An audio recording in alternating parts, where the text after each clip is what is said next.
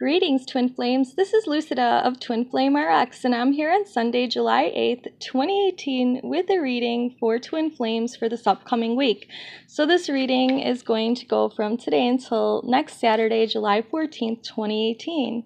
We'll start off with this affirmation from the Angel Affirmation calendar by Doreen Virtue, and then we'll move to a tarot spread with the Zach Wong Revelation Tarot, and then I've also chosen some cards by Divine Guidance after prayer and meditation for Divine Masculine, Feminine, and the Union, and then I have some closing cards as well.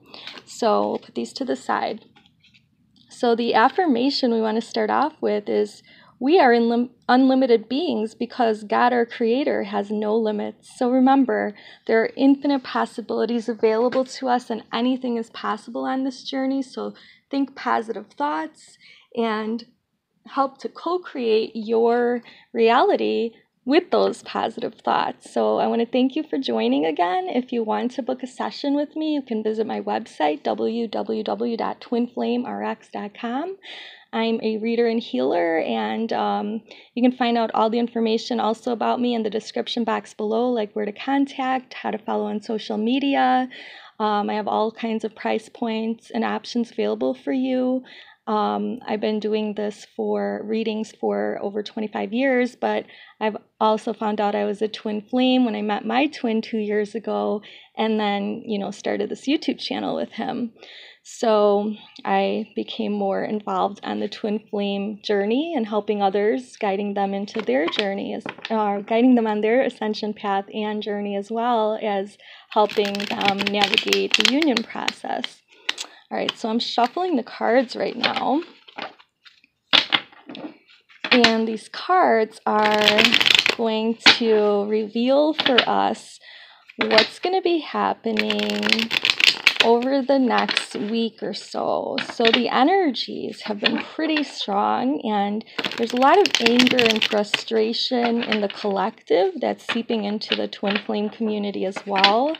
And a lot of it has to do with all these retrogrades that are going on. So there are several planets in retrograde, namely Mars, which is the planet of war, and it's in retrograde. So it's kind of like helping us to look back at situations that may have resulted in us feeling angry and then us keeping that anger pent up inside. And we need to kind of review and release and clear ourselves of that energy now. So, if you're feeling very angry, that's probably why. And I've been helping clients all this past week with those kinds of issues. A lot of anger toward their twins as well. We need to release this anger in order for us to be able to embrace the love for twins and give them a clean slate so that they can feel safe to come back if we're in separation. But even if we're in a stage of union, it helps. Okay, so one more shuffle, and then we'll look at the bottom of the deck, overall energy. Remember, take only what resonates and leave the rest behind. All right, so what we have going on overall is the Seven of Wands, and I tend to think of this from this deck as the light worker card because it looks like this is a light worker. Very passionate, fiery energy going on here, battling, the darker energies. And that's what we're going to be doing this week. That's what we did last week as well. Between you and your beloved, we have Two of Swords, so it's kind of like walking a tightrope between yourself and your beloved.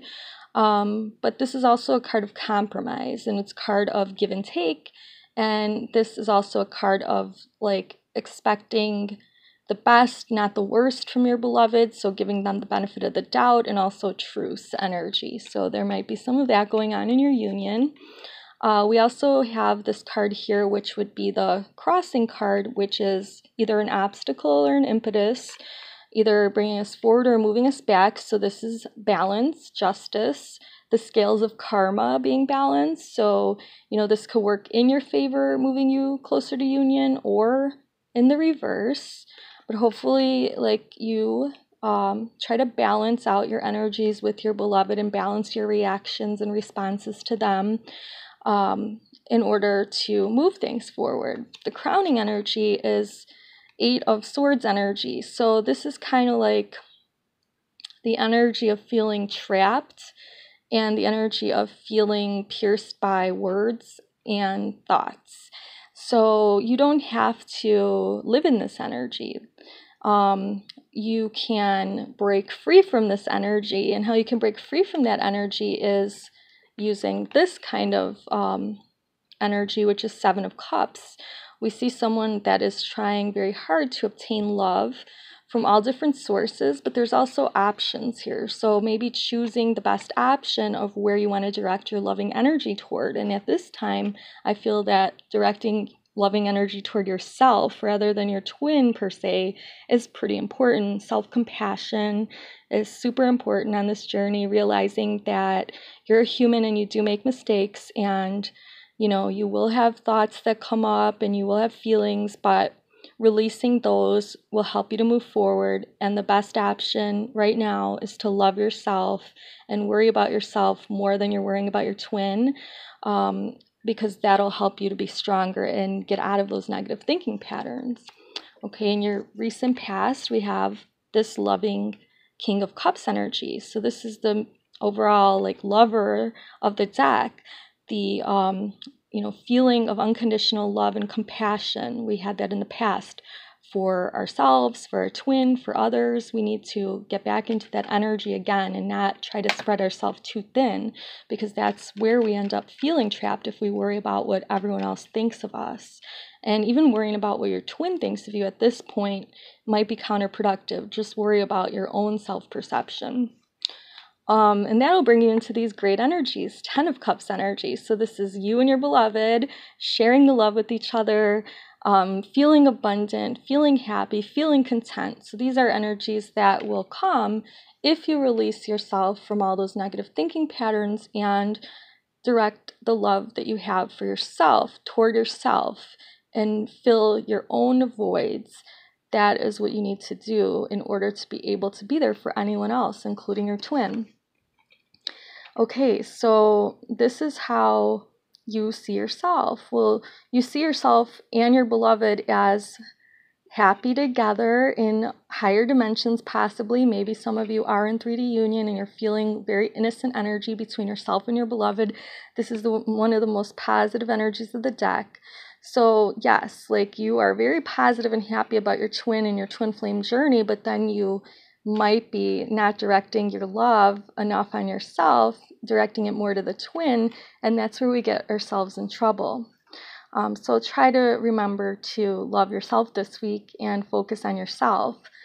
How others see you as Ace of Cups, they feel like you have overabundance of love to share with yourself, the world, your twin, with everyone. They feel like your cup is overflowing, that you're, happy. But you might not be if you're not directing that love to yourself, if you're spreading it too thin. So I keep saying that, but it seems to be an important theme this week. Now, what you're hoping against is that everything in your life will fall apart. Now, some things need to fall apart, like those negative thinking patterns that cause you to feel trapped. And so that would be doubt, fear, thinking that this journey is a waste of time, feeling like you're beloved and you will never get together or never balance out. Those are the kinds of thought patterns that need to go. So they need to go. They need to crumble, like this tower energy. And if all that happens, by the end of the week or the end of this energy cycle, you will be in this Queen of Cups energy. You will have the energy to give to your beloved again, because you would be replenishing your own self-love, and that would be giving yourself energy. Okay, so basically, self-love is the key for you to come into union with your beloved and be able to give them your true heart. All right, what we have here are, again, the energy cards for the Divine Masculine, Feminine, and Union. We'll start with the Divine Masculine, Soul energy. So higher dimensional energies, so soul energy here. The Divine Masculine Soul wants them to reach their destination and know that their light is shining brightly for others to see, and that involves transformation. So their soul is guiding them on this journey. So whether you think it is or not, it is. And then their 3D, so their heart and mind, want to experience the bliss of holiday time together with their beloved. So they want that. They're longing for that at this time. And that's because their soul energy is also guiding them on the journey. And this is the next step, is to get some time alone with their beloved. Okay, so for the Divine Feminine, the 5-year soul energy is that of a great adventure. So take a risk, venture forward. If there's something that you want to do that you've been waiting for your beloved to do with you, maybe you need to just do it on your own. Like, for example, I wanted to go to a certain event, and there's all these times and dates available that I could go, and I've been kind of waiting to see if my beloved would go with me, but we keep having like miscommunications and can't get together, and so I just bought a ticket for myself and I'm gonna go. We could always go again together, but I'm going by myself because that's an act of self-love. I want to do something. If my beloved is not coming with me, I am going to go myself. And when you start doing things like that for yourself, you're going to see that your beloved will be attracted to you because you're going to be radiating this energy that you can take care of yourself, that you fill your own voids, that you don't need them, that they complement you in your life. They don't make you who you are, and they don't make you happy. They just add to your life and add value to your life.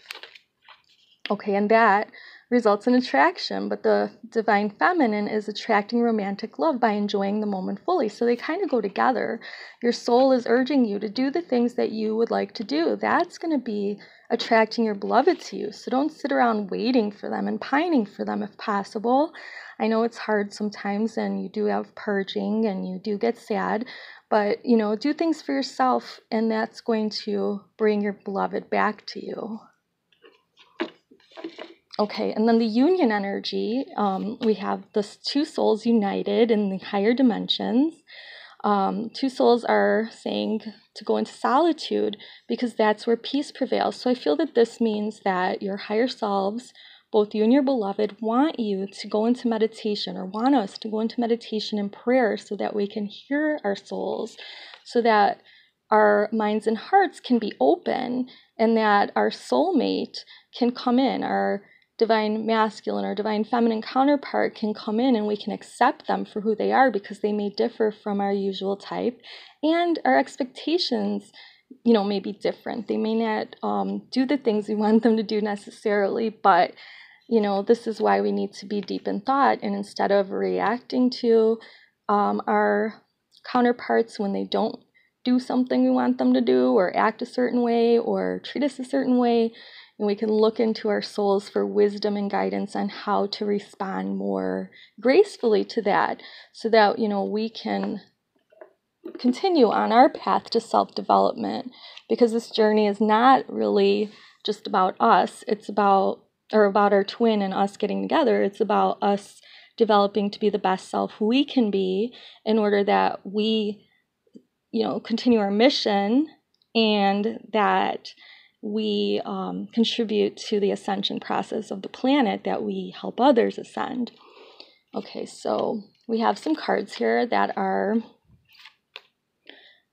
this one is the forgiveness card. So this is the Lover's Oracle, and it's a message from your beloved, whether divine masculine or feminine. Your beloved's higher self wants to give you this message at this time.